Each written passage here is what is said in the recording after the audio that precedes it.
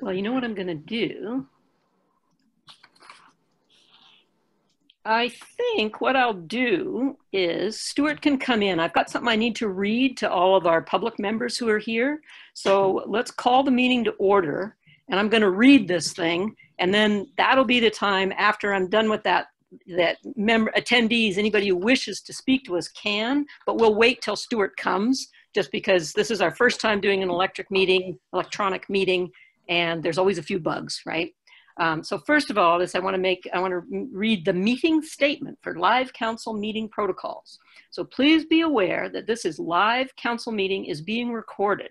So your personal information, which could be your image, although actually it isn't, we can't see any of you guys, your voice, your name, your opinions, any other personal information disclosed by you during the meeting is collected by the City of Roslyn under the Freedom of Information Protection and Privacy Act for the purpose of your participation in public input. So this meeting is recorded. Usually our meetings at the Miners Hall aren't recorded, but they used to be recorded when we had a city hall. So there you go. We're going back to the past. If you have any questions about collection of your personal information, please contact dco@roslyn.ca. That's Cynthia, our Deputy Corporate Officer. If you do not wish your personal information to be collected, please do not join the live council meeting, but you'll miss so much fun. In order to run the public input period smoothly, if you wish to comment on an agenda item, please use the raise your hand button, and I will call on those who wish to speak by name. When your name is called, please unmute your microphone, then state your name yourself and your comments. Okay, so I hope everybody's got that, and we'll see how that goes. If anybody wants to practice raising your hand right now while I wait for Stuart, you're welcome to do it. Otherwise, we just wait a couple minutes more.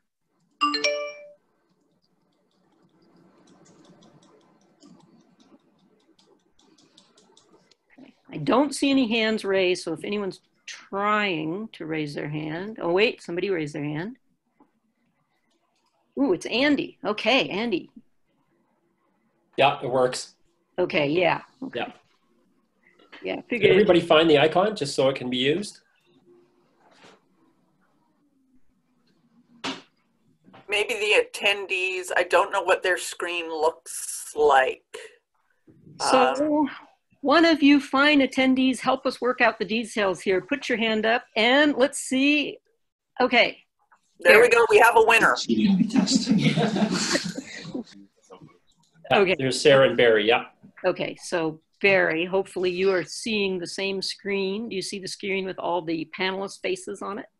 Okay. Okay. He sees what we're seeing because actually we're cheating this time. He's in the same room in case I get into trouble and need help. Okay.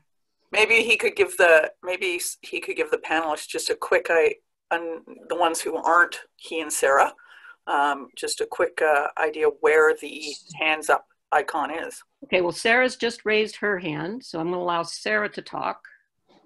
Go ahead, Sarah.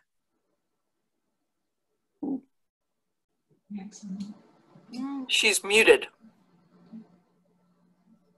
Huh, I just hit the allow to talk. Sarah? You might have to mute from her side. Oh. I just unmuted myself. Can you hear me? Good girl.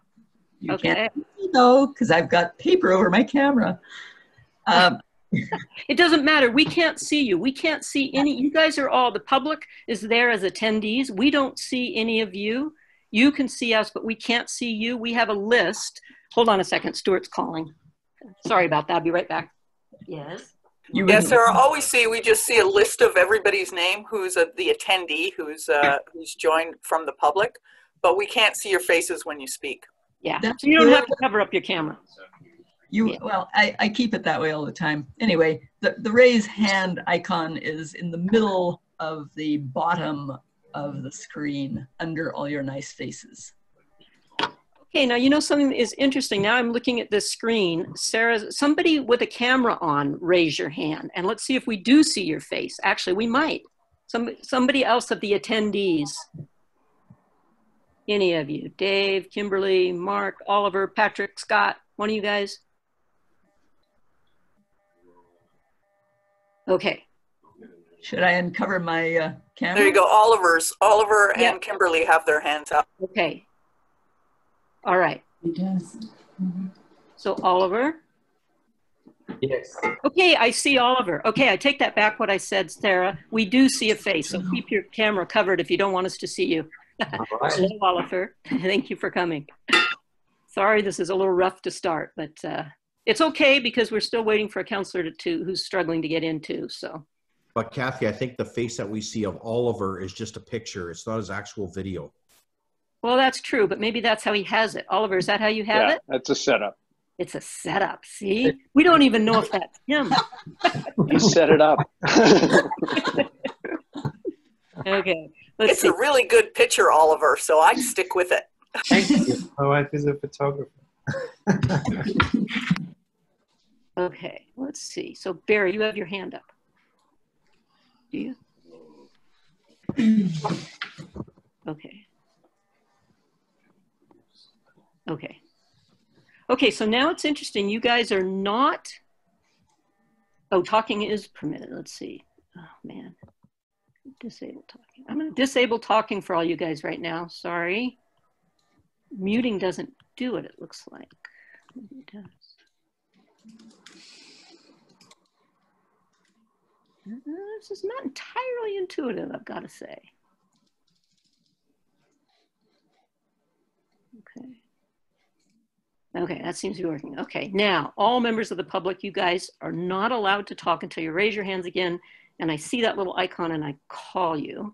And now let's see, has Stuart joined us? Not yet. And we've lost Chris again. Oh yeah, where's Chris? Uh-oh. He's got television.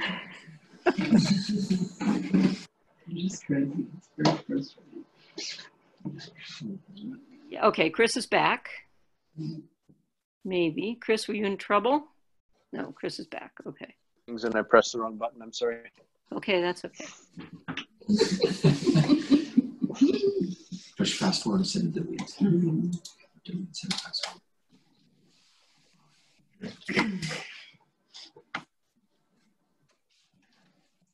Right. Or just refresh because I just sent you resent the original. Stuart's in trouble. He's on the phone with him. Yeah. Oh yeah, we could do that. Well, or should I start public input? If we want to do public input. Okay. Okay. Okay. Yeah. Okay.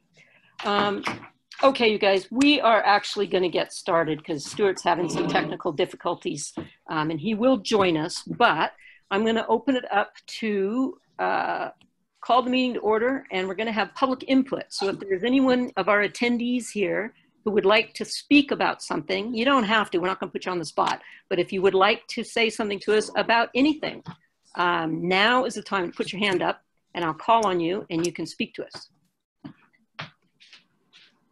Nobody? You guys are just here to see how these electronic meetings work for our first time.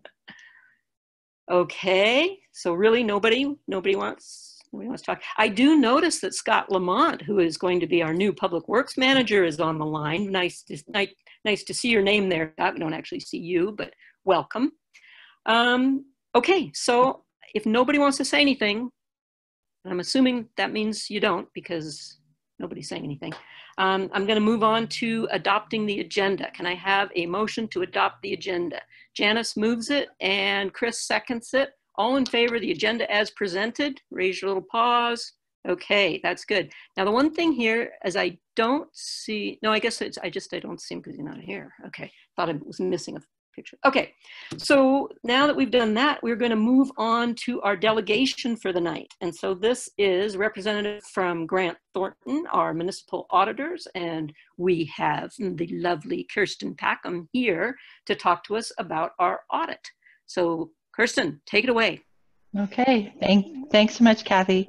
So yeah, I'm Kirsten Packham, and I'm a manager at Grant Thornton, manager of the municipal audit. Thank you so much for inviting me to join you today. What an exciting meeting to be part of. I'm here and happy to answer any questions that you might have from the audit. So basically, I know that Elma is going to speak to the financial statements kind of as a whole, but our report as auditors is the audit report that sits at the front of the financial statements. And basically what it does is it just provides our opinion. So for this year, we have an unqualified opinion, which means that what we found is that the statements are fairly stated as they were presented. Yeah, that there was no significant issues. So the big thing that we're, as auditors, are looking for is material misstatement. And there was no material misstatements identified. In fact, it was an excellent audit this year, really clean. There was, only 3 adjustments, I think, that together Elma and I identified. We also provided our report to what we call the report to the audit committee, or report to council, which this year combines what in the past you would have seen as our audit planning letter and our management letter. So the format of those documents changed a little bit this year. That's kind of one of the changes with Grant Thornton. It puts the 2 documents together. And so that document talks about the scope and the things that we do. So the responsibilities of management, which is to prepare the statements. It's the responsibilities of you as council, which is the oversight over the statements, and us as the auditors to go through and do our work to identify whether there's any material misstatements. The other thing that report or that document identifies is what historically you would have seen as a management letter, which so one of the things that we do look at, but that isn't the main purpose of our work, is internal control issues. And so the management letter in the past has identified we've identified issues that have come up. So this year, there really wasn't any issues. The only thing that came up was an issue related to the tangible capital asset module of VATM, which Elma has described in her report and is also described in our report, just in terms of a calculation area. So again, it wasn't a material misstatement, but we've identified it, and Elma has corrected it, and identified processes for going forward so that there isn't an issue going forward. So yeah, other than that, I just wanted to confirm that things are in good order, and we really appreciate the help of Elma and all her staff. We were lucky this year that we were able to get in before all of this craziness happened, because it certainly makes the audit a lot more efficient to be on site. And I guess I'll just open it up to any questions, if there are any. Thank you, Kirsten. Council, are there any questions about the audit? When we get into, Elma's report, you can ask Elma about that, but anything specifically for Kirsten from Grant Thornton? Do you have anything? I am seeing all of you. Thank you for making it, Stuart. That's great. Glad you got in. Welcome. Any questions? It's looking like no questions. All right. Well, that's the shortest delegation you've probably had to do yet, Kirsten. Yeah, thank you so much for coming. Yeah, no problem. Okay. All right. Take care. Okay, moving on. We've got some minutes to adopt. And you know what? Wait a minute. Hold on a second. And this is bad procedurally, but I think particularly with Anthony here and members of the public who may be more interested in hearing about the development permit discussion, I didn't move it forward on the agenda before we adopted the agenda, but can we amend our adoption of the agenda? And that way Anthony doesn't have to stay there behind a blue screen all night. That would be bringing 8A, and we would do 8A at, we could do it at 6A. Can I get a mover to that? Andy will move it, and we're amending, and Janice will second it. Okay, all in favor of the agenda as amended. Sorry about that. That was procedurally horrible, but I think that'll make everybody happy. Then if you don't want to hear anything else of our meeting, you can drop off at that point. Okay, so we do have a couple of minutes to adopt before we get there. So first up are minutes of the regular meeting on March 9th. and we need these to be adopted. Do I see a mover? Janice, and a seconder? Seconder, Chris. Okay, all in favor of those minutes? Okay, good. And then we have some meetings of the public hearing that same date, March 9th. These are to be adopted as well. A mover? Come on, guys, put your hand up. This is the quick part. Okay, Stuart, second by Chris. All in favor of those? Okay, nobody had any questions on those? Okay, now we have minutes of the Heritage Commission meeting on the 2nd. You need a mover. Janice, seconded by Dirk. Okay, any comments on that? All in favor? Oh, wait, did you have a comment, Andy?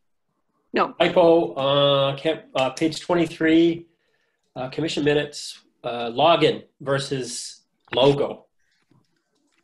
Oh, okay. So a D. typo. A typo. It's just a typo. Yeah, we don't need to worry too much about typos, but that's okay. All in favor of those minutes with the exception of the typo. Okay, good. Then the last minutes we have are the Sustainability Commission held on March 18th. We need some adoption on that. Dirk says it and Chris seconds. Any comments on that?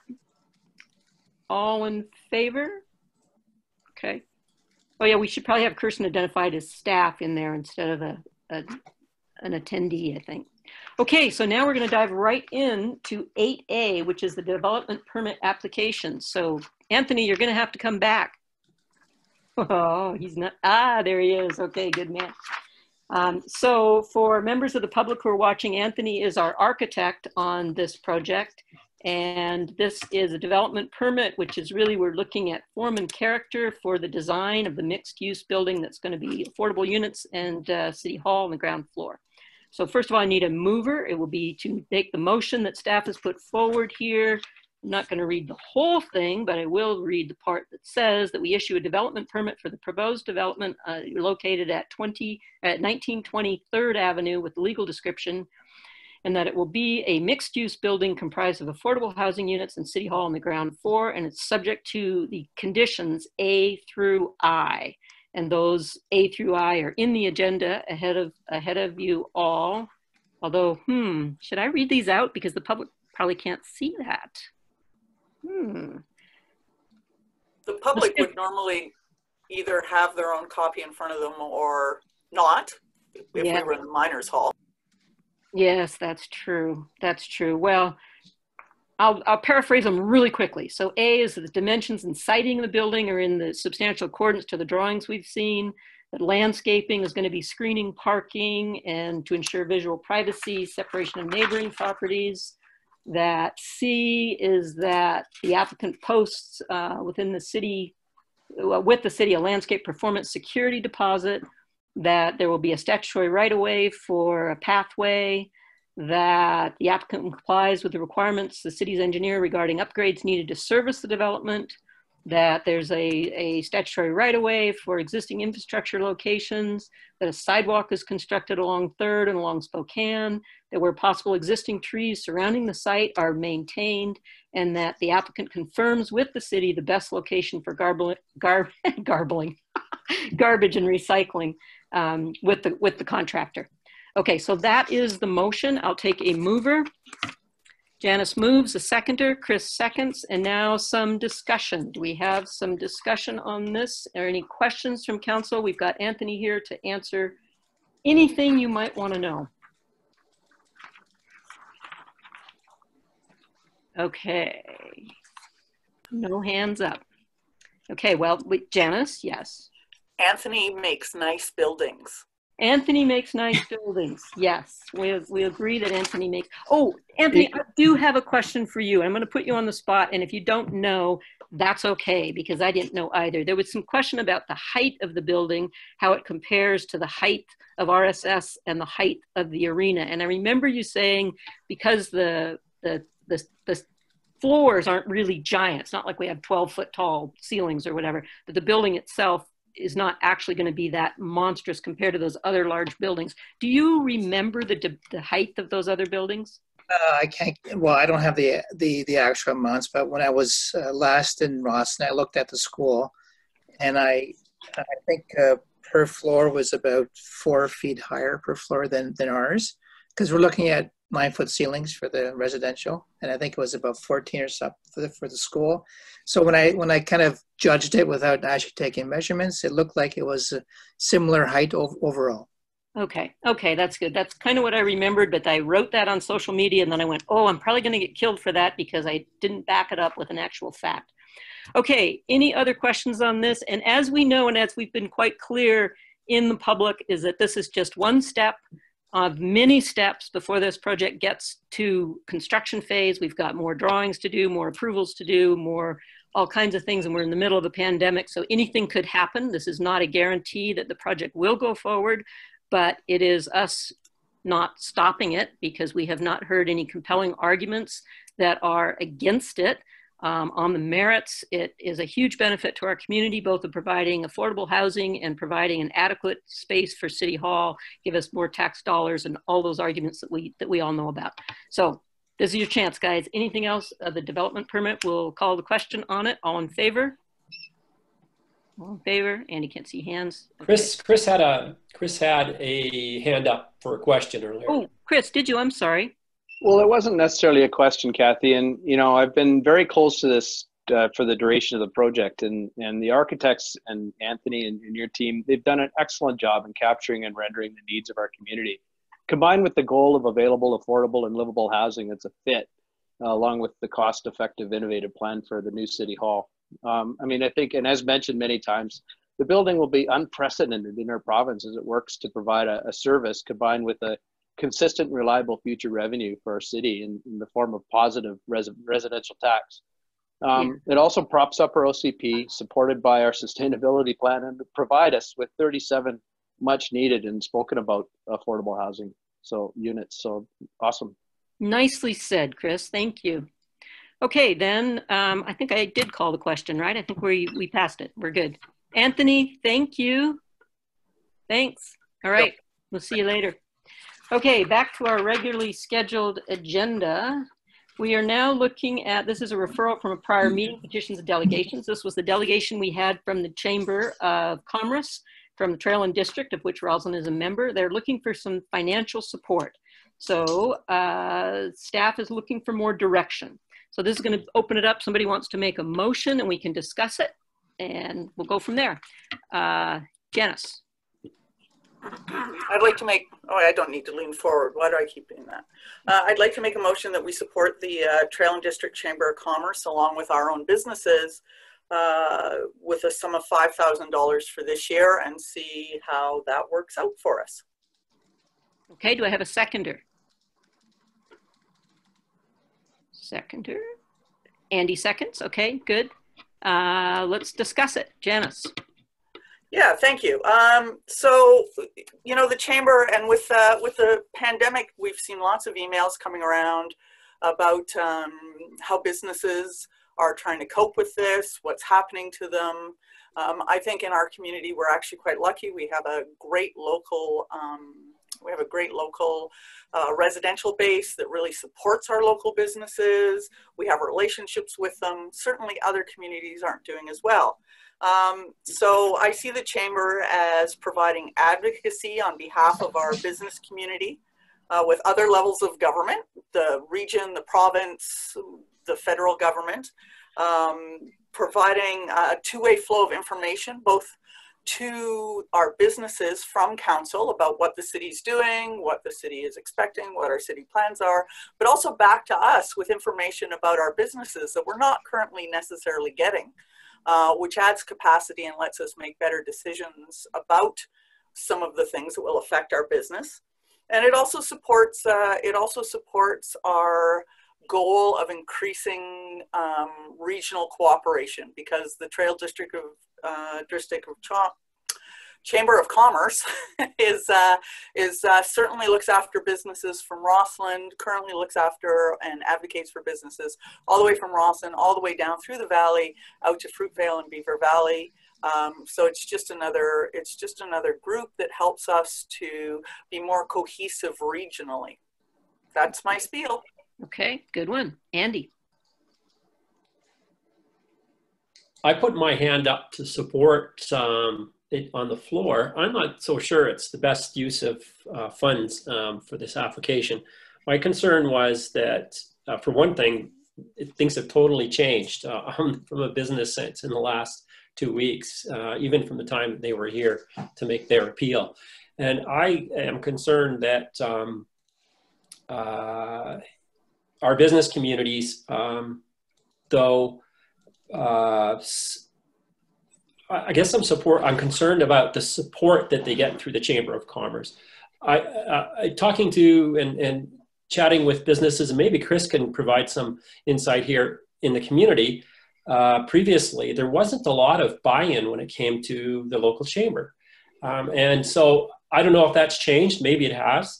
And I don't know, to be honest, I think it's going to be community by community. Having a regional application of this funding or this organization may not be as effective in the short term or even the medium to longer term, whereas something specific to Roslyn, I think, is going to be really critical from a business standpoint.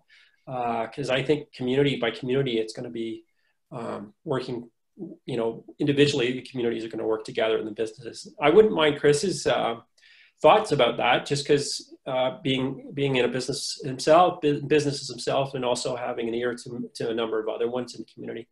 So I haven't decided yet whether I'm going to support it. Okay, well, Dirk actually has his hand up, so I'm going to call on Dirk first, and then Chris. Oh no, then Stuart. Stuart has his hand up. Stu had his up before me. I don't know if he wants to go first. He didn't on my screen. Doesn't matter. Somebody talk. I'll talk. I'm happy to defer. I don't pretend to know exactly whether they're relevant to the business community in Rossland. I would appreciate some perspective on that. Maybe we should ask them.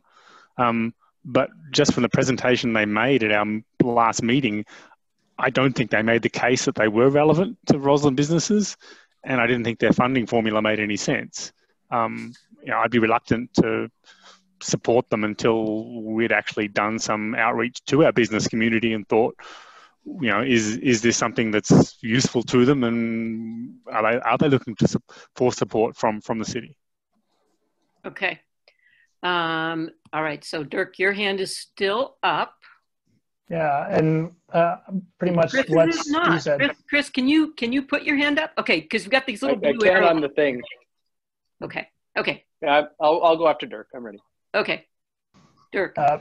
My comment was pretty much the same as Stu's. I didn't get the benefit of seeing the presentation last time, but I would prefer to reach directly to our businesses to see. Okay, Chris. Historically, the Chamber of Commerce really has, in its infancy, when Eric was the leader there, and there were a lot of great things that the Chamber was doing, it kind of got overshadowed by the real kind of commerce in our town, which is tourism, and Tourism Rossland and the Chamber were working very closely together in those days. So when tourism pulled off, the Chamber kind of fell away. When Renee was running it, she did a good job, but it just wasn't as relevant as the businesses were crying for, okay, what is happening with tourism? Like, the people that are coming are our lifeblood. So it created our local businesses. It didn't create a monster really, but it allowed them to become a lot more business savvy with what they do and how they go to market, where they're going for things like employee benefits, marketing plans, and they really kind of emulated what Tourism Rossland was doing at that time. So the Chamber fizzled out here, and people had a little bit of a bad taste in their mouth because they really weren't doing anything other than the Rekindle event, which I believe should stay in Rossland. So I think it's a good retail thing. Off topic. So there's really not a good history of love with the Chamber. Now, that being said, the new Chamber and what we're facing now with businesses kind of being scared, they need a place where they, I think, can go and at least reach out to for some guidance as to how to rebuild. So couple that with what, economic development is doing, as well as what Community Futures is doing, embarking on that. So I think that, Janice, giving them $5,000, we can find that with us not going to AKBLG, sorry. So the money could be there. And I appreciate Alma's response in we'd have to find the money. Every other place has to come to us once a year and ask for the money. So to actually find it now in time of need for our community as well, I don't know if that's really right. I'd really like to see a way better presentation. To that point, they came forth to us the other day just asking for $7,200. So I'd support the give to them. If they need it now to survive, then that's a different story. But I'd really like to see a better presentation when it comes to us giving out money to everybody. Okay. Janice. Yeah, thanks. No, I took away from the presentation that they were struggling and did need some local support. They'd never asked for it before to move forward through this next calendar year. And I do recall that when we had a Rosslyn Chamber of Commerce, that the city supported them up until they folded with $12,000 a year. So this is it's a less expensive alternative. I thought it was more than that. I thought it was like $30,000 a year. Hold on one second. I got to turn on a light. Sorry. Yeah. I can't read my notes. Okay, that's better. Okay. Yeah. No. The last one that I saw, it was 12,000. I mean, that might have been as it was declining in relevancy. But this is a different group of people. You know, I see them doing their business after business meetings that seem well. They're hosting seminars, they're promoting events throughout the region. I don't think we should give it to them on an annual basis, but I would or commit to giving it to them on an annual basis. But given that they may be able to assist our businesses to get through this situation and come out of the other side thriving, I'd like us to consider it. But I'm okay with deferring it too. So I had an interesting sort of, journey on thinking about this. When I first heard the presentation, I was like, well, fine, but come to us when we do community support. And that was my position, that we should invite them to come back in October, make a presentation about what have they done for us lately kind of thing. I do feel that the new people that are running it are way more dynamic than it has been for the last couple of years. And I do go on these weekly calls with them. They've just started them as a response to the COVID-19 thing, where they invite business people on and they invite political people on and they invite Community Futures and Lower Columbia Initiatives Corporation. There's a whole group, and they talk about how to deal with the crisis, how to recover from the crisis, what's next. And I think they are showing a valuable service there, right? Whereas I really did not believe the chamber when the last few years it was in Roslyn that it was valuable at all, which is one of the reasons that it didn't exist anymore. So anyway, I kind of went this full circle from saying, no, I wasn't that impressed with the presentation they did at our last meeting. And that was 2 weeks ago, which seems like 2 years ago now. But now I'm thinking I do see them doing a lot to help business. And we do have, what did they tell us? Wasn't it like 60 or 70 Roslyn members, I think, out of their 240 of their regional, if I'm remembering correctly. So they have a pretty good chunk of our local business. So I came back around and thinking, yeah, I'd probably support giving them some money now, but on just sort of as emergency funds, and then to say, they'd need to come back and justify any further money as community support. But I think these are very unsettled times for business. So, and they do seem to be doing quite a bit of work. They're a great clearinghouse for all kinds of information that people need, links to, lots of stuff. So anyway, okay. So anybody else want to speak to that? We have a motion on the floor to support them for $5,000 at this time. I'm going to call the question. All in favor of $5,000 now? And okay, and opposed? Okay, 2.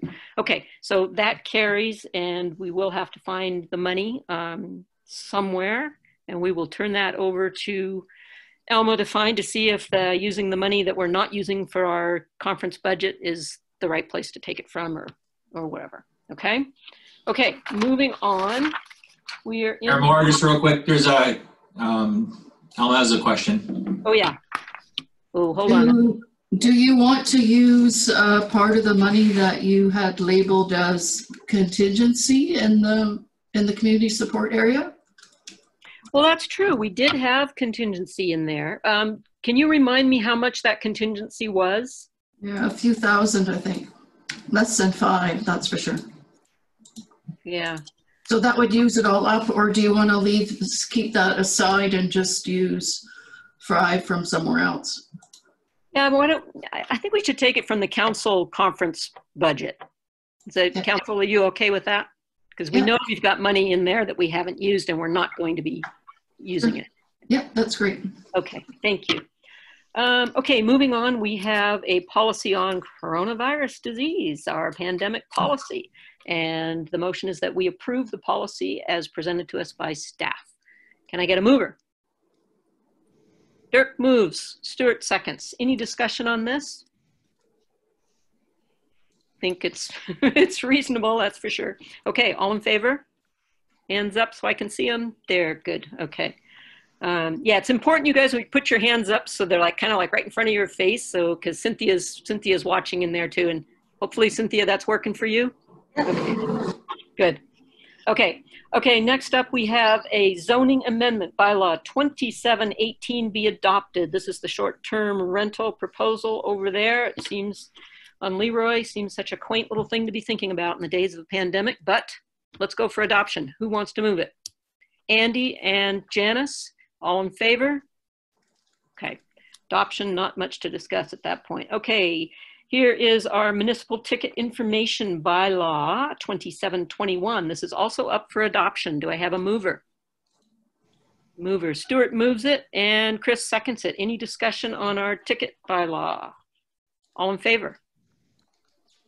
Okay.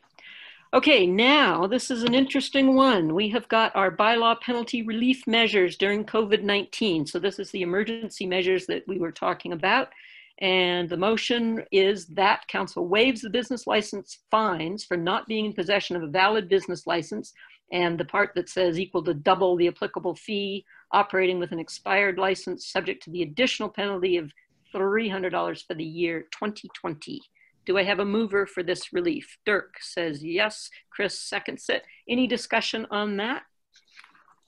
Got any comments? Oh, good. I like it. Other than that, yeah, I think it's good. Okay, and Dirk moved it. Do you have anything there? Yeah, Janice? Yes. Actually, I don't like it. Okay. And I don't like it because the term for the business license is January 1st to December 31st. And so the businesses who haven't bought their licenses yet are already delinquent. So we're actually punishing the businesses that got off their butts and got their licenses renewed or bought their licenses in January, and letting the people who just drifted off and ignored it, letting them off scot-free with no penalty, no. Yeah, we're encouraging bad behavior. So now this is maybe a question for staff. Do we have any idea how many people have paid their business licenses? Like these are. Yeah, that's right. Okay, these are 2020. Do we have any idea how many people have purchased their licenses at this point? It was about 20% that hadn't paid when I did the report. I'm not sure what it is right now. Yeah, Janice makes a good point. So really, yes, if we were going to be fair, we would refund the 20% that have paid their 80%. Oh, the 80% that have paid their fees. So, I see. Dirk. Oh, you're on mute.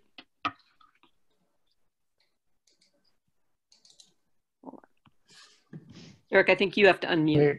There we go. Okay. My space bar is not working for some reason. But businesses like me, I'm not as affected by this. If we're going to refund, it should be storefront businesses that are directly affected by COVID, not the likes of myself. I don't know how you separate that out, but there's no need to give them all back because we're not all hurting in the same way. Yeah, that's true. Ooh, that's a sticky one. Andy. Well, my thought was that as Dirk had said, the storefront that are directly affected by this crisis should be the ones to get any refunds or some kind of a buy at this point.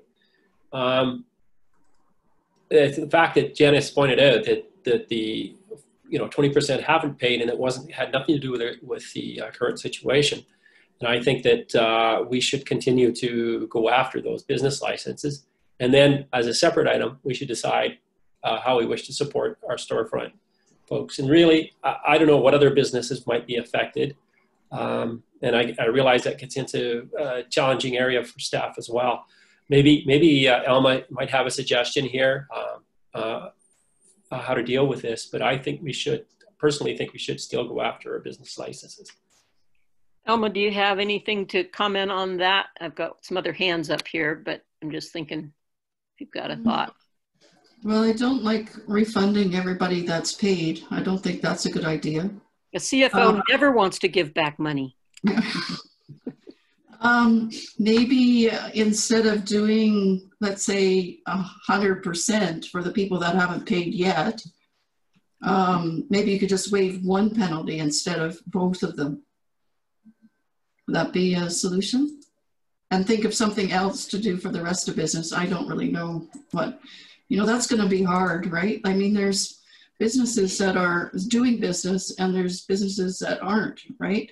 Like Mountain Nugget is still doing business. Paws, House of Paws is still doing business. They're kind of closed, but they're kind of open. Powder Hound is closed. Like I think if you do one and not the other, that's kind of, you're treading on thin ice there. Right. Well, we're trying to be fair, right? We're trying to be fair. So, as Janice pointed out, giving a benefit to the people who were the bad behavior, who were rewarding bad behavior. So that's not a good solution. But okay, I'm going to call on Stuart and then Chris. Yeah, I'd just like to support Janice in that I'd rather see any subsidy we provide targeted to people who are actually suffering because their businesses aren't operating. There are numerous federal and provincial sort of benefit programs in place, so perhaps we could piggyback on one of those. We perhaps don't have the resources to vet who isn't eligible for something, but we could see something amongst the whole list of things that I identified that are available to local businesses, and perhaps say, look, if you qualify for one of these measures of assistance, then you can have your business license refunded or whatever relief we can provide. But I'd like to see something targeted. Mm-hmm. That's a good idea. Not just something blanket. Right. That's a good idea. Chris. Yeah, I don't like it as much as I used to. Thanks, Janet. Janet, to that point, you're absolutely right. And to Elma's point, I don't like giving money back either. As a business, I've already paid. Like, it's already in the bank and on the budget and all the things that go with that. However, with the times that we have now, a lot of things are getting deferred. So why don't we just defer the penalty, send out new letters to them all and saying, okay, you know what, you still owe your business license money, and you will owe a penalty once this all settles if we don't make arrangements with you to clear this up. And put it back into their court and let them come back with it.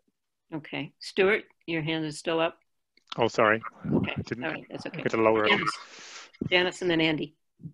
I do like Stuart's idea about piggybacking on a federal or provincial program, so that if if one of our businesses qualifies for one of their programs, then we can look at that and help them out locally as well. So it is a targeted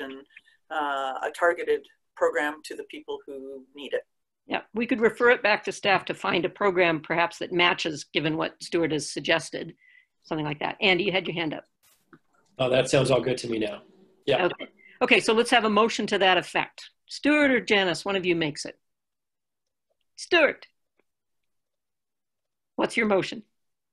That we look for, well, I'm not sure. Are we looking to refund? Direct staff. We can direct staff to find a federal or provincial program that we would use as the qualifier, right, to get a refund of a business license. Janice. Yes. You're muted. Yeah, I was just going to say, I think we've already put the motion forward to do the reward. I think. All right, we got to vote on that. We got to vote that down first. Okay, yeah, we're going to vote on the original motion that we waive the fines. So all in favor of that Nobody. Anyone opposed? All of us. Okay, now Stuart's got the next motion up for directing staff. Which is we'd find some federal or provincial program that's applicable to local businesses that are suffering due to closure in this COVID crisis, and that we tie a refund of their business license for this year to that qualifier. Okay, and do we have a seconder? Janice seconds. Cynthia, do you have that? Cynthia's got it. Okay, all right. So any further discussion on that? I think that's a great idea. Have it more targeted, it's more fair, and we help the people we're trying to help. Okay, all in favor? Elma has a question. Oh, Elma has a question. You know, we get into, it just might not be as simple as all that, because not only is there the City of Rossland business license, there's also the intercommunity and the intermunicipal business license that people don't get through us, but get through the City of Trail or through our regional partners. And so we can't really refund that because the money is shared between other municipalities. So this makes it a little bit more difficult. But maybe you want to cross that bridge later. Maybe we first find out what we can find out, and then we can cross that other bridge later. Yeah, that sounds good. Let's do a little work on it first. Andy, you had your hand up? You're muted. Yeah, I just wanted, another option is that, again, putting the onus back on the business owner, that anybody that feels that they want that they must prepay their business license regardless. But if they feel that it's onerous and that they could potentially apply back to the city for a refund of their business license value, just they would have to prove, they're challenged and that they need the funds to support their business. It's another option. That one's a little cleaner. It doesn't require, and I think it'd be kind of obvious who would be eligible and who would be at that point. Well, tying it to what Stuart was saying, if they're eligible for whatever provincial or federal program, they're eligible for that. If we say, yeah, if you're eligible for that, you're eligible for this, then that takes us having to even determine who's eligible and who isn't. Janice. Well, I was just going to say, to Elma's point, if we tie it into a City of Rossland business license refund, so that we're not trying to refund licenses that are inter-area. Well, I think we should we've referred this back to staff, and maybe let's let clever Elma come up with something and come back to us and see what works. Is that all right? Yeah, I don't think it's going to be a make or break amount for our local businesses. It's a small gesture. If we can do it, great. If we can't, then, well, too bad. Yeah. Okay. Okay. So I think we voted on that, right? But in the meantime, we're going after the rest of our business licenses, correct? Yes. Yeah. Good. Yeah. Yeah. Okay. Okay, so we're moving on to our audited financial statements. This is that we approved City of Rossland's 2019 audited financial statements as presented, and as Kirsten said, they were so well done. So take a mover on that. Janice moves it. A seconder. Andy seconds. Okay, any discussion on this? Questions? Janice. I am honored to move Elma's excellent work in our financial department, especially after hearing the high praise from the auditor. So thank you so much for everything you do, Elma. That's right. And I want to add to that, because I've been through quite a number of these where they were not as pretty as this. 3-page management letters about how screwed up things were, but that's another story. Okay, so Andy, did you have something on that? Did you want to say something? No. Okay. Okay, anything else there? Stuart? Yeah, I just wanted to make the point that, I mean, I've read through all the material and understood it as well as I can, but I'm not a trained accountant. And, when I could hear the language from the accountants saying that, it's our obligation to provide, the accountability of making sure these things are above board. I can only do what I can do. I mean, it passes the sniff test, and I've read through it and understood it as best I can, but I'm not claiming to understand all the financial terms. No, I think that's why we have auditors, that they're there to look and see, and if there's anything that, as they say, material issues, right, they bring them up, and then they require management to come back and address them, and there were those three little things. Well, that's just why I just want to clarify that I'm relying on yes, the auditor and staff to give good advice on these things. I'm not claiming to understand it at that level where I can, you know, if there's malfeasance out there that someone's trying to run something by me, they probably can, because I don't understand it that well. Yeah, yeah, for sure. Yeah. Did you make a note of that, Elma? Yeah. He's on it. He's on it. I know my limits. Well, and you know what? That's a really good point, Stuart. That's a really good point. And honestly, unless we were all accountants and auditors on council, that's true of all of us, right? I mean, there are some who have a better understanding than others, and you know, so yeah, so that does come down to trust. But part of having the trust in our staff is that we still have to do an audit, right? And sure. That's where things would get caught. And believe me, in the past, they have, certainly. So it works. The system does work. So, but you know, hopefully we're not staying up late at night worrying about the numbers because they're right? We're hoping. Okay. So all in favor of adopting? Yeah, okay, we've approved. Good. Okay, now we're flipping over to the SOFI supplemental statements of financial information, that we approve these. Take a motion on that. Chris, you haven't had your hand up for a while. Oh, but Andy beat you to it. So Andy and then Chris. Any comments on this? Questions? Okay. That's another one that used to really bug me, because the SOFI wasn't included in the audited reports to council. It was always ended, you know, you'd see it later and the public didn't see it. And in the bad old days. So it's really nice that this is exactly where it should be, which is in the public eye. Okay, no other, Andy? Oh, you're muted. I wondered about, Elma, just to confirm that the SOFI includes both gross income and also expenses. For that minimum requirement, that 75,000 they talk about on that report, it's the cumulative of the two that bring it over, that required to be made public. Is that correct? Yeah. Okay. So and the expenses are, what surprised me a little bit is the expenses are part of that amount, kind of part of the, you know, that they are considered income, I guess, is what I wondered. Yeah, it's the way how the legislation prescribes it. That 75,000 hasn't changed in, I don't know, for 16 years. So, you know, there's been talk in the municipalities that the threshold should be raised, but the provincial government hasn't yet. So we're doing it according to their legislation. So that's why it is the way it is.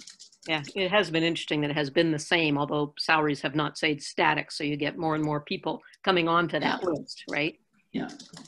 Okay, so all in favor? We'll vote on this. We did. Okay, good. Okay, now we have the financial plan. This is our first reading of the financial plan, the 2020 to 2024 first reading. We'll adopt this later, but this is going to be first reading. So get a mover, somebody, one of you, Chris and Janice. Okay, so want some discussion on the financial plan. The other thing that we're going to look at here is that if we want to provide any further direction on the property tax rate. So we're going to have the discussion about that too. I mean, this is a question for staff, we can do our first reading and then we can have that discussion. And when it comes back to us for second reading, any of those changes would happen, right? Is that how you guys want to see it? Yes, okay. So first of all, just we want to do first reading and then we can get into the discussion about the further direction. Okay, everyone okay with that? Anyone have any comment about first reading? And we'll just vote on first reading and then move on. Okay, all in favor of first reading? Okay. And now, so we've passed first reading, so now we need a motion, or we don't need a motion, but we're going to have a little discussion here about further direction that we want to do. And there were several scenarios presented. We are now up on, I don't know if I'm going to get it to the page in here. This is hard for me. I don't have my computer up here. I got to put through the pages here to get to Elma's report. 171. Thank you. Okay, so anybody want to suggest one of the scenarios or discuss anything about the scenarios or keep things the way they were? I'm looking for, okay, Dirk. Muted. Hold on. There we go. Okay, is that good? Yeah, that's much better. I can't unmute it unless it's the front program, if that makes sense. I like the moderate one versus the minimum or maximum sensitivity. Okay, and the moderate, that was the 0% increase. Okay. So do you want to make a motion that that is the one that we do? We'll get a seconder and discuss it. You're muted again. Did I do that to you? Oh, there we go. There you go. Yeah, I'll make a motion that that's the one, the moderate one. 0% increase. Okay, Yep. Do we have a seconder? Seconder to discuss it? Okay, I'll second it to discuss it and then start in, Dirk. Not a lot to discuss. I think it's a good move by the city and it's not a massive fluctuation. Okay, and Janice, you had your hand? Yes, Janice, and then yeah.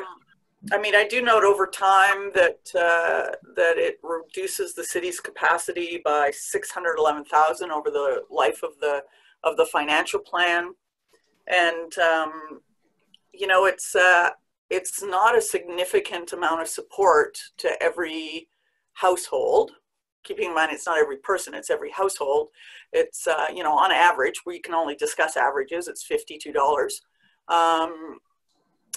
And it's not targeted. So it'll be a blanket move that gives households that some won't need any help for whatever reason, but they'll also get that discount.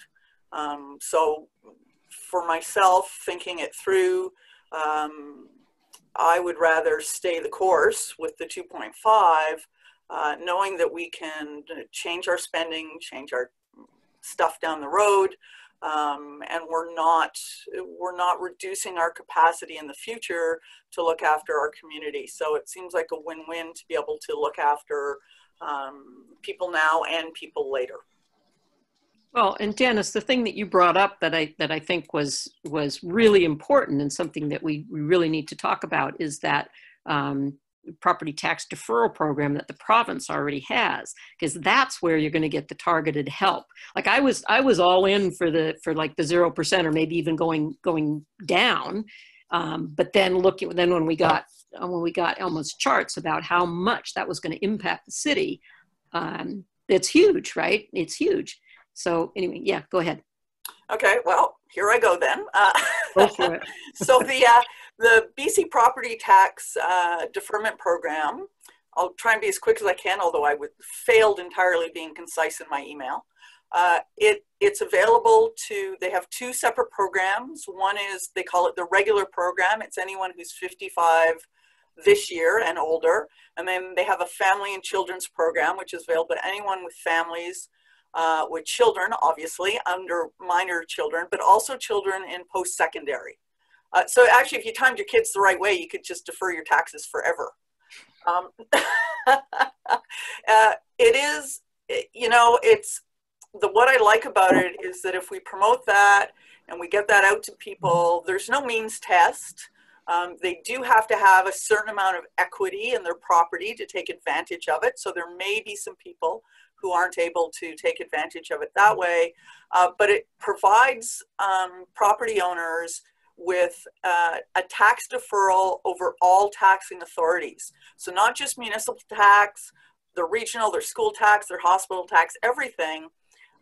They pay simple interest, so they never pay interest. It's not compounded on the interest charge. They just pay interest on what the actual deferment value is. For children, for families with children, there's no administration fee at all. The regular program does require you to have 25% of your assessed value of your house available for credit. So, and they would look at things like mortgages or home equity lines of credit. As Elma pointed out, which I was not aware of, is the families one requires 15%.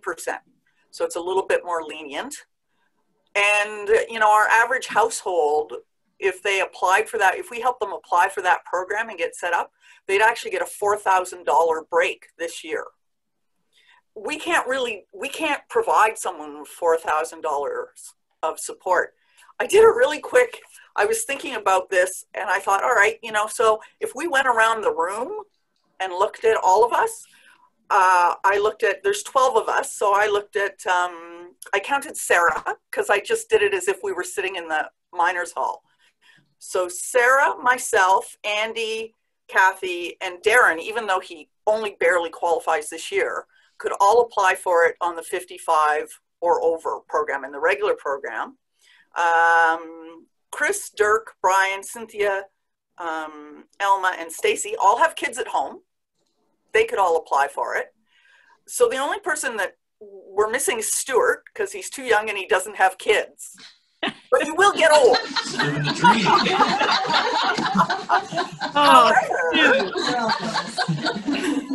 But the argument for that is, so out of a group of 12 of us, only one of us, notwithstanding equity requirements, doesn't qualify for it. So as a city, instead of giving everybody $50, if things go totally sideways, we all upload this problem to the provincial government. How often do we get to do that?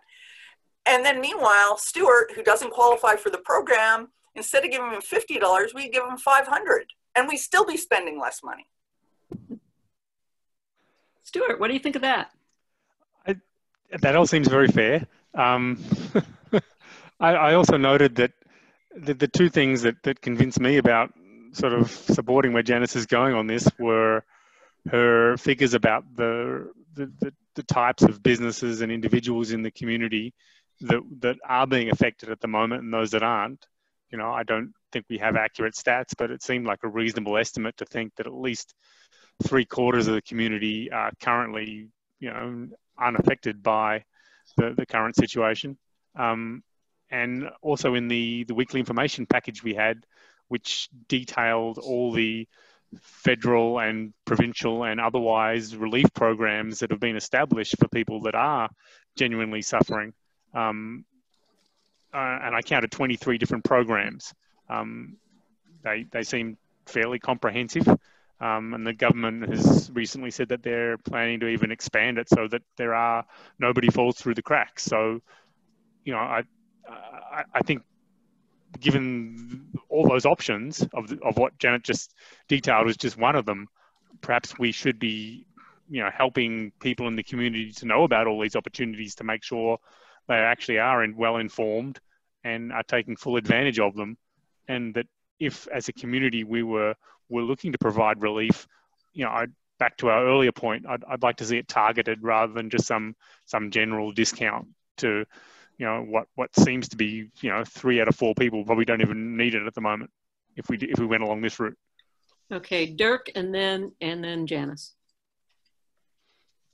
I think, and I looked at that information that Janice had provided, and I think that the 20% that were identified there would be hit hard enough that the targeted approach works. But the reality is, I'm not targeted or not impacted enough that I need that kind of help, nor would I want to defer. But I haven't talked to a single person yet that's not impacted relatively significantly. I've talked to contractors who've had to lay a couple people off. Those people will get some, but it impacts their bottom line. You know, we were planning a renovation. We just couldn't do that anymore. And that's impacted a number of people that don't have storefronts, but we're going to be working on labor on the house, general, that's all been put off. So I think I would hazard a guess that 80 to 90% of the people in town are impacted in some way. And for me, this is a nice town, not a nice town gesture, but a good contributing to the community. Hey, we're all in a crisis. kind of idea that does, it's not going to make a difference other than, you know, 10 nice coffees for me, but it does, I am impacted. And I think others outside of that 20% of storefronts are impacted as well.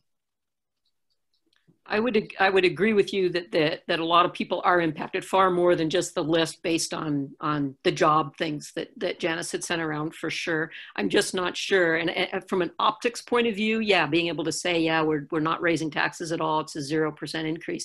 From an optics point of view, it looks good. But when you look at what it ends up costing the municipality over the 5 years, the $611,000, that's a lot, right? Whereas, you know, you may get a $50 or $100, you know, benefit kind of thing. But does that really justify going the other way? Okay, Janice and then Andy. Well, I was just going to say that from a city point of view, this is a great program to promote because it's similar to the homeowner grant in that we still get the entire tax requisition that we need to meet our budget from every household, whether they claim the program, whether they claim the deferral or not. I had another point. It was a really good one. I lost it when I was looking for the word deferral. So sorry. I had a good point. You think about it, and Andy will make his point. Yeah, mine was related specifically to the idea that we could potentially look at just a 1-year deferral. So it's 0%, because the reality is every year we look at our tax rates and we choose accordingly. That's $600,000 was based on a 5-year plan, correct, Janice? So what would the impact be of a single year, for example, at 0%? Yeah. Janice. That was actually, Elma worked that out, and she can confirm this, I'm sure, much better than I can. But my understanding was that was based on the difference between collecting 2.5 steadily across 5 years and doing 0 this year and then going back to 2.5 next year. Yeah, that's what it was. If you look at 171, look at 171. Elma, do you want to chime in here? Well, it's just more than this year. You have to look at, because it compounds, right? So the amount of revenue that's collected next year, it's on a lesser amount because you lowered it to 0%. And then the year after that, it's going to be less. And the year after that, it's going to be less. And that's how you end up with $600,000 over a time frame, right? Okay, I've totally lost track. I've got hands from Stuart, and I know I've got Janice and Dirk and Andy also. Andy, you just spoke, so maybe yours was there, but between the other 3 of you guys here on my Jeopardy board here. No, okay, so Stuart, did you have something? No, I just keep forgetting to take my hand down. Okay, that's good. Janice then. Janice. Okay, I remember the point I was going to make, which is that once we set our tax rate, it's set in stone. So if we decide to reduce our tax rate to the moderate amount, to the maximum flexibility, and then 3 months from now, the world totally goes back to normal, we can't change that. If we keep our tax rate where it is and the world, we end up with the worst case scenario, we can move all the money around. I mean, we can collect it and give it back. Not that our CFO likes that, but we can, right? So when we set our tax rate, it really is set in stone. Once we've set it, that's it, we're done. Our spending forecasts or our spending plans can be moved around. Our reserves can be moved around. All those things can be amended within our budget, which gives us a lot more flexibility. We really don't know what's going to happen. True. Elma, do you want to comment on that? And then I'm going to go to Stuart. No, I think that what Janice says is true. Okay, Stuart.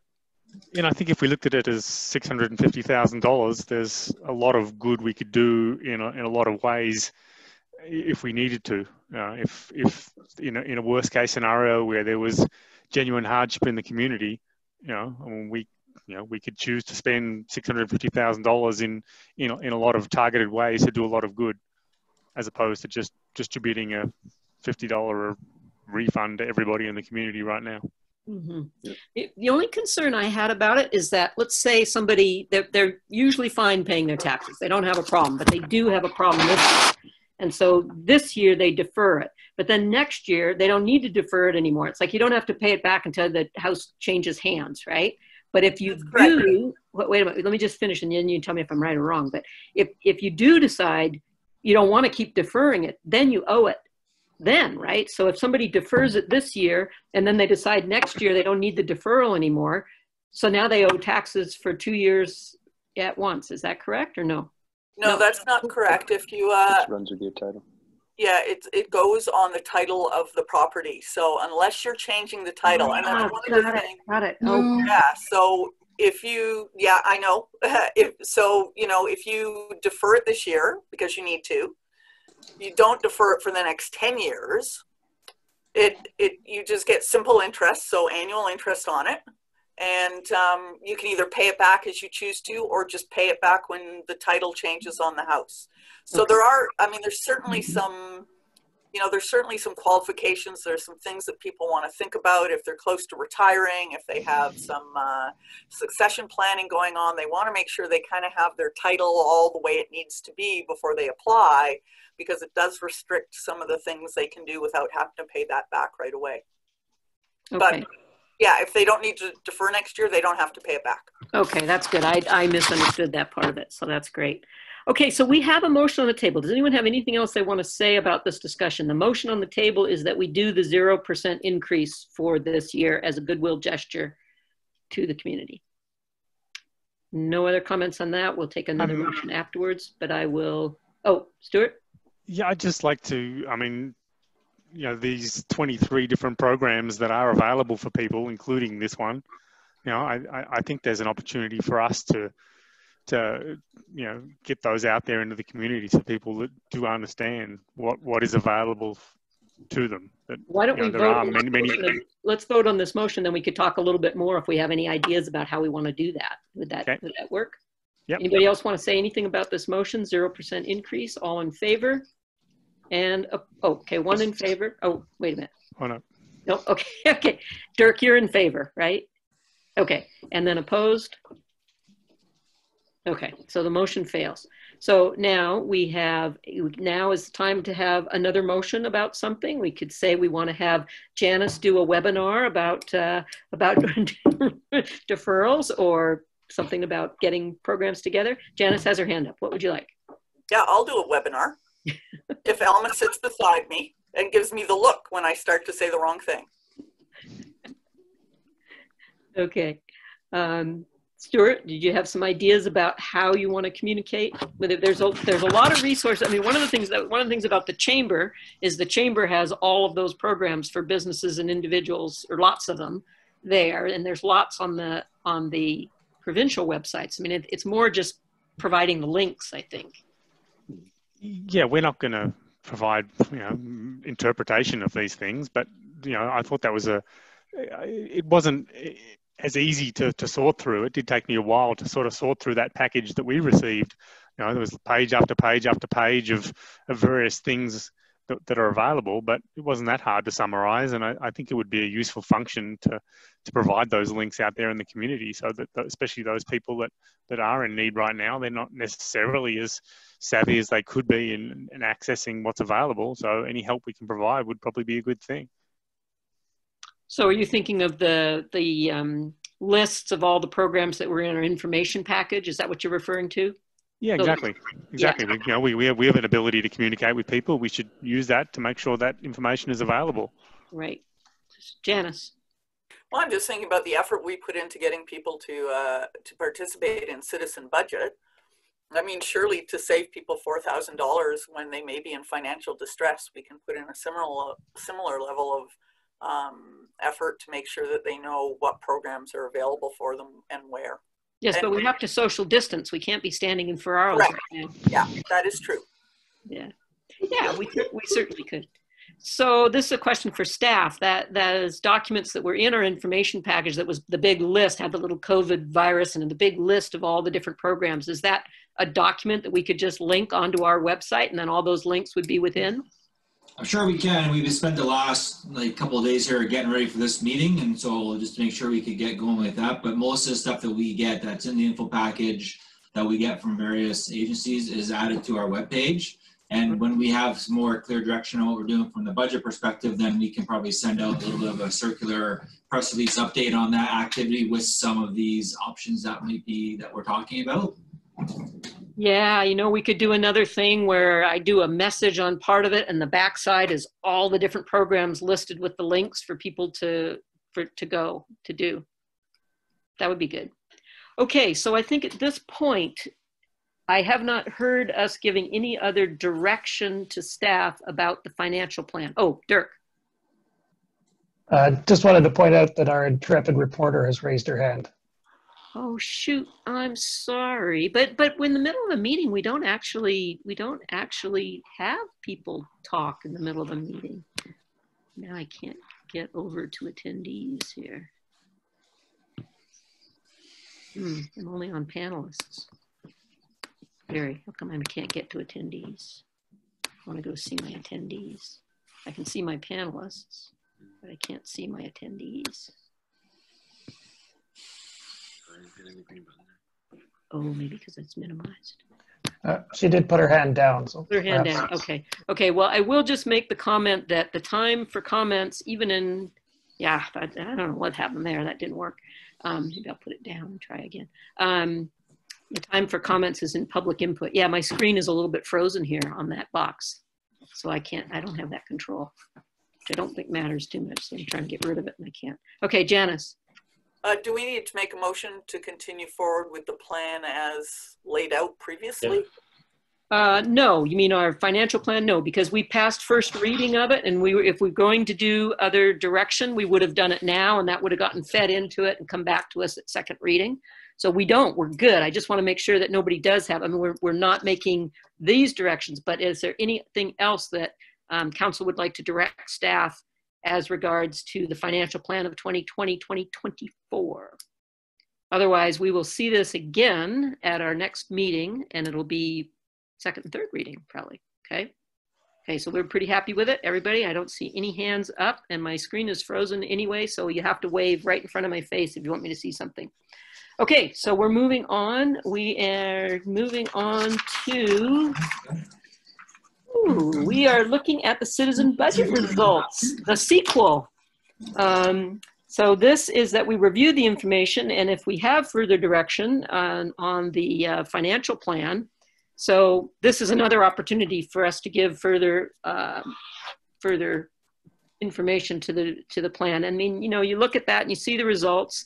I think the most glaring thing was that Trails was under funded based on the 114 people who did respond. So just saying, I'm not sure there was anything else that jumped out at me. Was there anything else that jumped out at anybody else? Want to talk about that? Yes, Janice. Love the new report, by the way. Thank you and Elma for that. Oh, the only thing that I actually had thought about it before the last time we talked about it and then, you know, skipped it was, I did notice that in some of the comments that Elma forwarded to us that, you know, it seems like people, even though we have the Learn More tab there, it seems that people are either unwilling to delve a little bit deeper to look at the background financials, or maybe they're even, you know, possibly they're unable to decipher them adequately. So I would love to see, net costs of facilities and services on the main page that people look at. And when I think about that, I think that the Miners Hall is an excellent example of that, because certainly by the time we roll this around again, the Miners Hall cost to operate will be almost negated by the user fees and the lease and everything else. And I think that's something people really need to understand. We are asking people about their, about how they want their taxes to support things in the community. And when we give them the gross cost of something that does generate revenue, we're really not indicating what they're paying, and we're not giving credit to whatever it is, whether it's bylaw services or planning or the building inspection department. We're not giving those services or facilities credit for the revenue that they generate. They bring in. Yeah, it's a good It would point. also be, given that we're very strongly messaging our desire to build a new city hall because it will generate revenue, it's also a bit more of a consistent message. Yeah, that's a good point. Elma, how hard would that be to show things that way? Well, that would be very difficult. So there's two things to consider here. There's a lot of calculations that go on in the background that conform to the way that the software works. And so a lot of it's tied around our budget and the assessment. So it would definitely make it more complex to do something like that. It's also, you know, it ties in with information that's audited. The budget is audited, the, you know, expenses are audited. And so I try, whenever I do reports, I try to really adhere to numbers that were audited. And in that way, it always goes back to something that's been verified by an external source. And so that's why those other reports that show the net costs, they back up those audited numbers, like they're tied into it, but those numbers aren't audited themselves. So I just, you know, for me, it's just about, you know, putting numbers out there that have been verified by an external source. And it's not, you know, yeah, that's important to me. It's a principle thing. Yeah, Besides from the fact that it would be very complicated to change the way that their program is set up. Right. But it would seem that as a municipality, as a council and for the public, we would want to ultimately have those numbers to know what the costs and what the revenue is, and it's in there. It's provided on that link, right? It's given as a separate report. It's just that everything that those calculations are based on gross, not on net.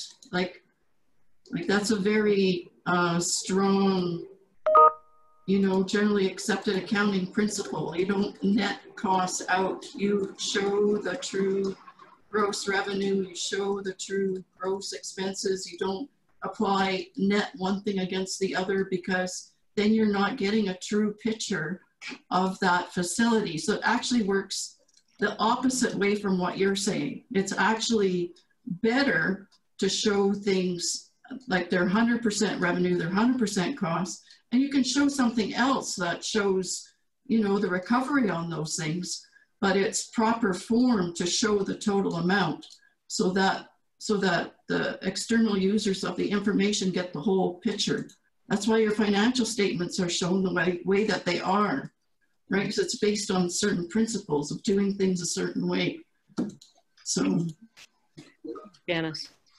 Yeah, I mean, yeah, I completely understand what you're saying, Elma. I'm sure I'm just a little frustrated, as I know Kathy has been over the last few days, that, you know, we provide, I know that information is there, you've provided it, and we can't get people to look at it. Mm-hmm. So it's like we need another summary report that just lists our facilities. I mean, it's almost a clerical function, right? You have the reports the way the reports are, and you have to go in manually and say, okay, these are our, you know, 5 or 6 or whatever the facilities that we're actually getting revenues from, and do a summary for that, and that gets communicated to the public somehow. But they have that. That report is there. That link was there in the citizen budget. Well, Dirk. Sorry. Well, I think the reality of human nature is that people have biases and they stop reading when they get to something that supports their bias. And you can see that in the comments. Yeah. Yeah. True. Yeah, I would agree with that too. I don't think people want that much information, and certainly won't take the time to look at it objectively. So I certainly see from the results that very much emotional decisions around picking favorites and such, and understandably. So from the fact that we have a pretty good, reasonable amount of citizens that do chime in on this is great. It's a representation, but it certainly isn't. Loudest voices always rise to the top, as we know. Dirk. Just the one thing that was separate from this that struck me is the vast majority of people talking to me about city stuff are complaining about dogs and dog poop and trees and parking, and yet defunding the bylaw enforcement seems to be the biggest priority. Well, the 114 people who participated in the citizen budget were not the people who complained about dog poop and parking tickets, right? I mean, that's the thing. When you only have 114 out of 2,800 electors, it's a skewed picture, for sure. But the thing that was interesting to me is that, okay, these 114, they cared enough and were interested enough to dive into it. And even there, they were pretty much overall happy with our balance of how we spend money. So to me, that's pretty good, right? Janice. Oh, you're muted. Nope, you're still muted. Okay, there we go. Had to click. Yeah, I think that, realistically, even though it's a small sample, to have that many questions and only have 2 items with a wide variance, trails going up and bylaws going down, is pretty spectacular. Yeah. Okay, so I don't think there's really anything else unless we want to take something from this report and make a change to anything in the budget at this point. We'll just carry on. So this is the time if anyone wants to make a change to the budget. We could take, we are in June. No, we're not in June. We're in whatever we are in. We're in April. I don't know if we're going to have more come. We could just say we'll put our surplus into trails because trails did come up with more, interest. Just an idea. So Andy, you're muted. Andy, you're muted. Throwing that idea out, I'd like to make a motion that we do consider that. Okay. Taking the surplus out of that fund and applying it to the trails. Okay. And I think it was just less than $5,000. Yeah, I think is that what it was? I thought Elma said it was $2,500. I can check. Yeah. Okay. And Chris was the seconder? Yep. Okay. Okay, so Elma, can you check? You're checking now? I can't see you. Yes, I'm checking. So I was also suggesting if we're having that conversation right now that we have to have Councillor Spooner step away. Yeah, we probably should. Conflict of interest right now. Can I get some technical advice? How do I do that? Just close your eyes and mute yourself. I'll get myself a beer. Yeah, sure. Yeah. Hey, you know what? I can mute him. Yeah, go get a beer. That's good. Yeah. Honestly, we have heard so much about that, and I think it makes sense too, but we'll see what the amount is there.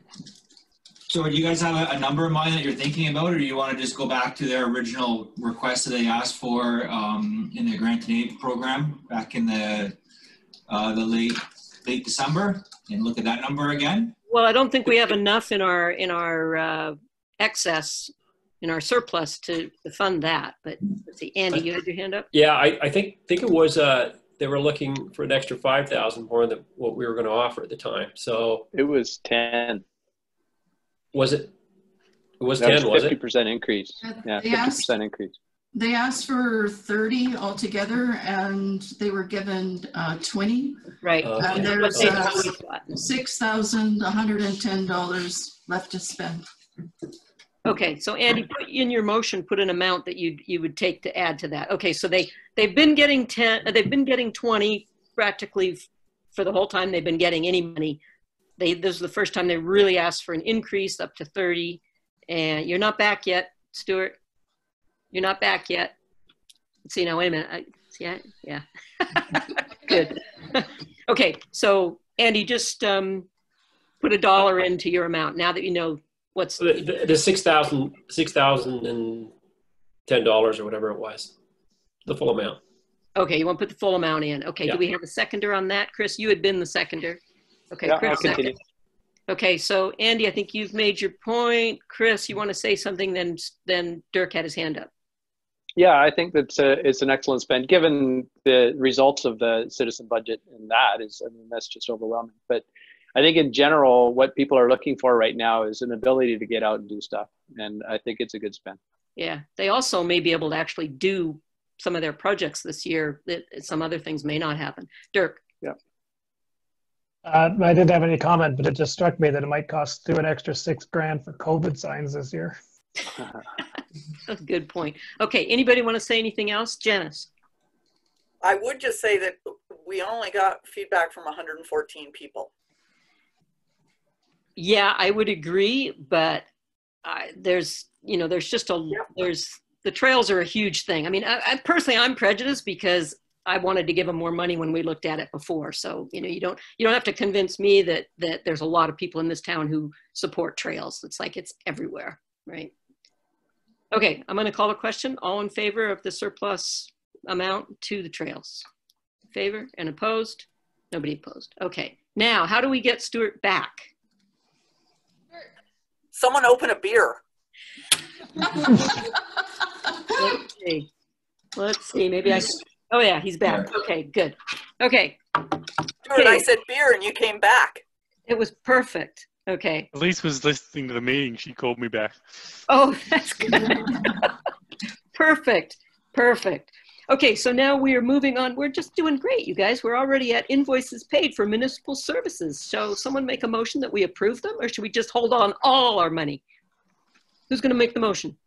Janice makes the motion, a seconder. Chris seconds. Okay, any comments or questions about the money we spent? No, all in favor? Raise your hands. There we go. Stuart, you're voting. Voting, good, thank you. Okay, now we've got city reports. So we've got our public works report, our water production, bylaw enforcement, building permit report, and updated task list. Anybody have any questions on any of these? Start at the top one if you do, and we'll move right through them. Anything? Okay, nothing on public works. We see them working, doing lots of signage stuff too. Water production, no questions there. Bylaw enforcement, no questions there. We still don't have a bylaw officer, right, Cynthia? That's correct. Yeah. So. Yeah, let's not make that public. I know. Yeah. Yeah. Yeah. Oh, yeah. Please don't report that, citizens who are still listening to us. Sorry. Okay, building permit report, giant decrease in March, which as we know, we still have our building department, our planning department open. Construction is still going on. I think people are probably very nervous about the future, but we're hoping that construction season will go forward. Anybody have any questions on that one? No. Updated task list? No. At us go. Okay, we are at members reports. Janice, start us off. Of course, I printed off my notes, and that part didn't print.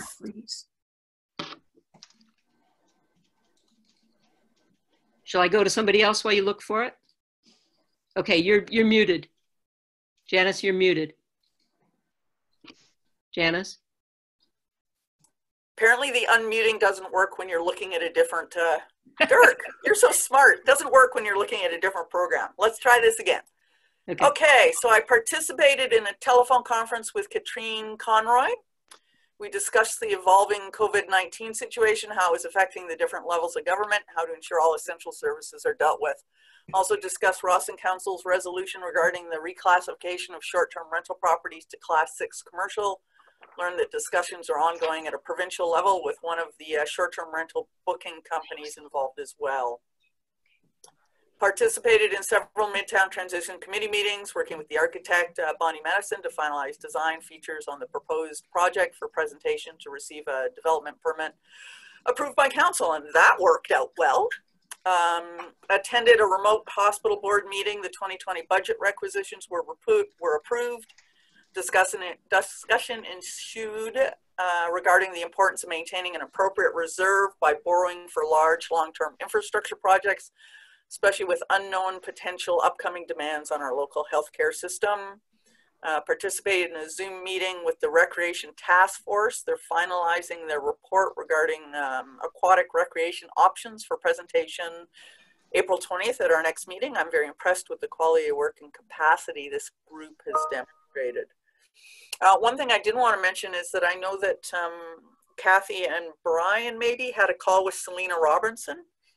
And when I was looking through the information about the property tax deferral program, I noted that there was a program called the Financial Hardship Property Tax Deferral Program. At some point, it was available for 2009 and 2010. So we might want to, as a group, or Kathy maybe, we might want to press the province to maybe expand their program so we can include Stuart if we have to. Good. Okay, is that it? That's it. That's it. Okay. Yeah, I have that on my list actually to talk to her. It was out of that conversation. Dirk, you're up. But you're muted. Am I still muted? Nope, you're okay now. Okay. Just three things. I did go just before everything hit the fan. I was in Windsor for a funders meeting for the FCM funding for the 100% renewables. That was fascinating. I have 6 pages of notes, most of which I'm still trying to figure out how to read and assimilate. I've been a little bit busy and in isolation since getting back, so I'll get something to you folks, but it was really interesting to see what many other communities across the country are doing. We had our Sustainability Commission meeting. You saw the minutes on the 18th. Mostly that was just excitement over the volunteer event. Everybody's really pleased how well that went. Food Task Force is still trying to get the fruit press into the library and that finalized. 25 people came out to that energy talks for the solar and the passive house. It was quite fascinating. And then looking at a social distancing plant swap of some sort coming up since Earth Day is probably canceled, if there's an Earth still. April 2nd, we had the 100% renewables meeting online, which was really nice given the message that the 100% renewables is sending. Mostly the meeting was looking at how the 100% renewables effort goes forward given some pretty dramatic changes that we're all aware about. So I think we've got a meeting coming up with Matt about how to assimilate it and keep it as a priority for the local government and move forward. And that's about it for me. Okay, great. Andy, you're on mute or you're frozen. Andy. I've had, yep, can you hear me? Yep. Okay. I've had a number of meetings with Regional District in the last couple of weeks. I've got halfway through a report that I'm going to present. I guess a couple of one highlight was obviously that the Regional District has passed their budget, which of course goes on to our budget deliberations or our budget numbers, and Elma at our final tax rate will be relative to their ask as well. That budget was reduced from the original with an influx of reserve funds that have went in for the overall reduction in the budget. But there's still an increase this year. So the other thing, I guess, with Regional District and certainly Brian has been very communicating a lot with Regional District as far as the EOC and the fact that they have announced a level 2 activation on the emergency committee relative to the freshet, the anticipated freshet coming up. And thankfully the weather is cooperating on that front for us. A nice slow, steady melt so far, fingers crossed. And of course the COVID issue, the pandemic has boosted it from a level 1 to level 2. So there has been activation. People are working behind the scenes on planning. And I know that Brian and our staff are aware of the regional response at this point. So I will endeavor to finish that report and get it in for next week's information package. Okay, great, thanks. Stuart. I also attended the Recreation Task Force Zoom meeting towards the preparation of the plan for what we're going to do with the pool. That's all I got. Okay, Chris. All of my groups have been dormant and not doing anything. But Kathy, I want to ask about the Economic Roundtable tomorrow. What time is that at? 1 o'clock. 1 o'clock. Is there a link for it? Yeah, I can send it to you. Would you mind? Thank you. I don't mind a bit. I'm making it. And you know, now that the chamber's getting a little bit more active in our community, I'd like to work a little closer with them if I can on a council level. We could talk more about that offline. Well, that would be great. We used to have a council representative, you know, with, you know, affiliated with the chamber, right? There was always back and forth there. There was a lot there when they were local. There was a liaison. Okay, good. That's it, Chris, for you? Yeah, okay. I've got a few things. So we're going to continue our weekly council staff information Zoom meetings. So we'll keep doing that. We're still working out the bugs here. My screen did freeze, by the way, just saying. And I don't know if Scott's still on the line, but I got to meet Scott Lamont today. I was really sorry that we haven't all been able to meet him, but I think he's going to be a great addition to our staff. He was on the line and he may still be, but I can't see because my screen's frozen. Also want you all to know that City Hall and Public Works thanked us for the pizzas that we brought and delivered to them as a token of our appreciation for the hard work they're doing. So that was good. We're going to continue to have these weekly meetings with Minister Robinson, and she does a little update, and then it's supposed to be Q&A, and it's regional. They've divided the province into the different I think there's like 6 regions. They may correspond with the EOC. I'm not quite sure about that, with the emergency management divisions of the province. Anyway, we were all supposed to, everyone was going to be called on to ask their one question, but they couldn't get the technology to work on that. So we wrote our questions in, and mine were questions about the impact on grant programs, both for infrastructure and possible issues with BC Housing. And then also about,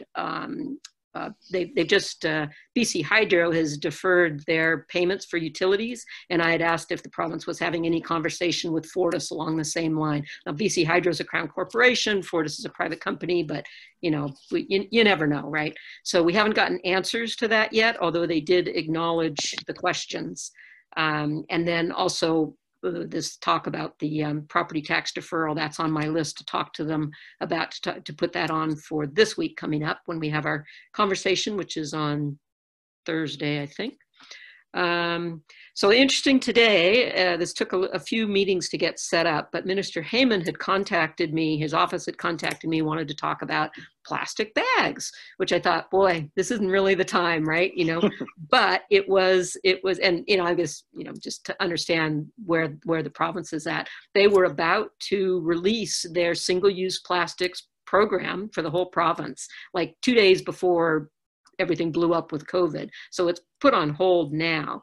But his office basically said any municipality that's sending in their bylaws that they have done, he's basically just approving them. And then when the province gets back up and running and they put together their provincial thing, that then we would just, you know, rescind ours and go with the provincial.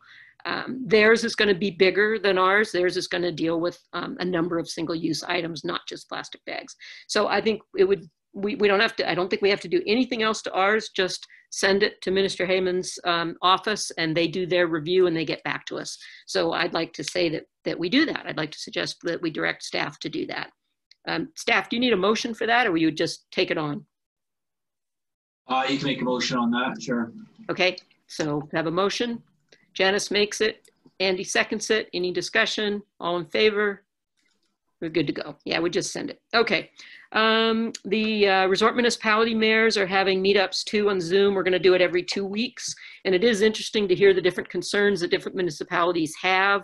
Some of them, like the ones nearer to Alberta, they're concerned about COVID migrants, right, who are coming to their second homes and they're trying to keep them away because they don't have facilities. hospital facilities that would serve the larger population. Tofino has the same thing. They have a tiny hospital. They really don't want visitors, so they are actively pushing people away. See, there was another one that had a different issue. Shoot, I can't remember what it was, sorry. Anyway, so we're all talking about those things, and then also talking about the recovery plan afterwards. Minister Bear from the Tourism Ministry has some plans. So there's going to be some more announcements, more aid programs specifically targeted towards tourism. So that will be good when that comes out. This week, there's going to be a regional call with the RCMP. I think it's going to be the first of several. Then, of course, Dirk had mentioned the 100% renewable group meeting over Zoom. One of the concerns that came up in there was whether we can still meet the original timeline to get the plan adopted by all the various councils by December. Castlegar didn't seem to think they'd had any trouble. I thought we might, because the next step is to get these sort of specialty groups to give input and meet, and then more public input, and all that just seems complicated to me to do over electronic means, but we'll see. I shared the Thought Exchange results with everybody. There were 423 people who participated. We can just drool over that our financial citizen budget can get 114, but this one got 423, which was great. There were 432 thoughts shared and 11,600 rankings. So the question asked was really, what were the main considerations that Roslinders should be thinking about as we navigate COVID-19? And it was really heartening to see that a lot of the concern was how we deal with our most vulnerable, what we can do to support people in our community and our businesses. And then also people really got the fact that you need to stay home and social distancing. But of course, the only people who responded to it were people who felt that way, right? The people who said, no, I want to party, they didn't participate in the Thought Exchange. So again, it's viewed, but that's where that goes.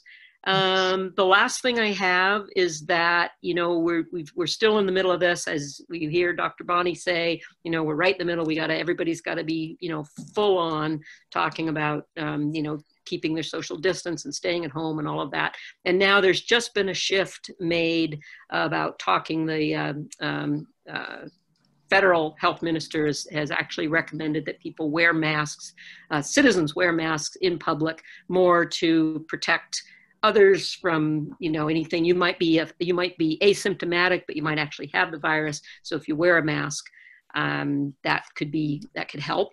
And there's been a lot of science so now that throughout the world saying that actually has been helpful. Obviously, this is people wearing homemade masks. This is not people taking the N95s or the surgical masks that are needed for frontline workers.